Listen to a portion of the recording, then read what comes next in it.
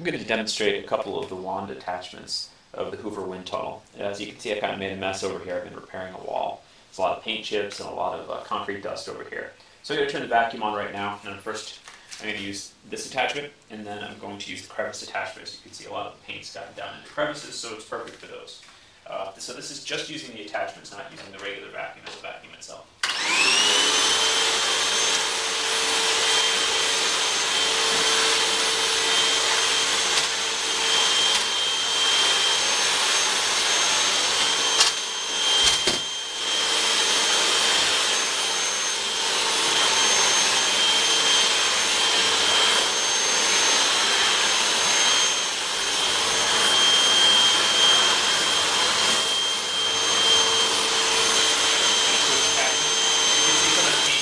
Out of there. They're a little too big to go down there.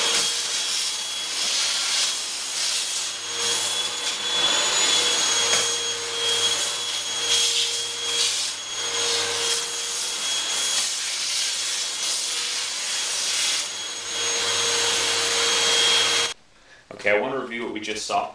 I used two different pieces already. This is the first piece. You saw this did a nice job of stirring up the dirt and getting it into the vacuum.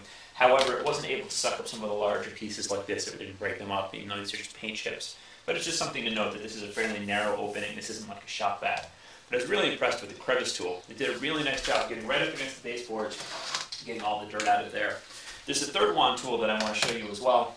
And that's the one for carpets right here. And it's interesting because I haven't really seen this on most vacuums to have this type of extension, although I didn't know they existed.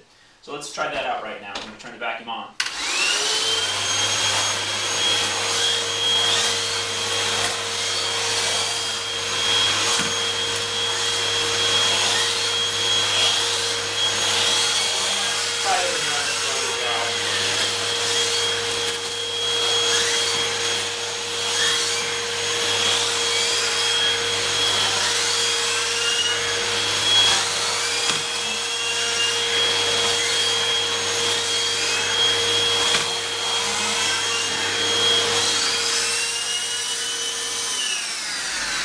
So you can see it spinning down right there. It actually develops a nice bit of velocity, and that's just based on the wind making a turn. You can see that there's a gear in here that cranks and causes this to turn.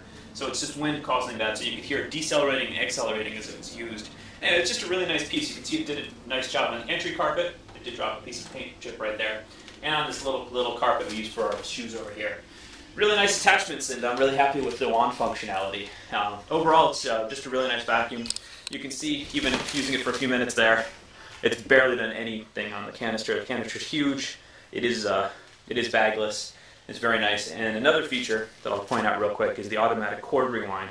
I like that a lot better than my old vacuum where I had to wind it around the handle a few times. Overall, really happy with the vacuum. I like that it's HEPA. You don't see any dust coming out of it or anything else. So just really nice. Anyway, that's all for right now. I'll try to do another review of the actual carpet functionality later. Thank you. I'm going to demonstrate a couple of the wand attachments of the Hoover wind tunnel. As you can see, I've kind of made a mess over here. I've been repairing a wall. There's a lot of paint chips and a lot of concrete dust over here.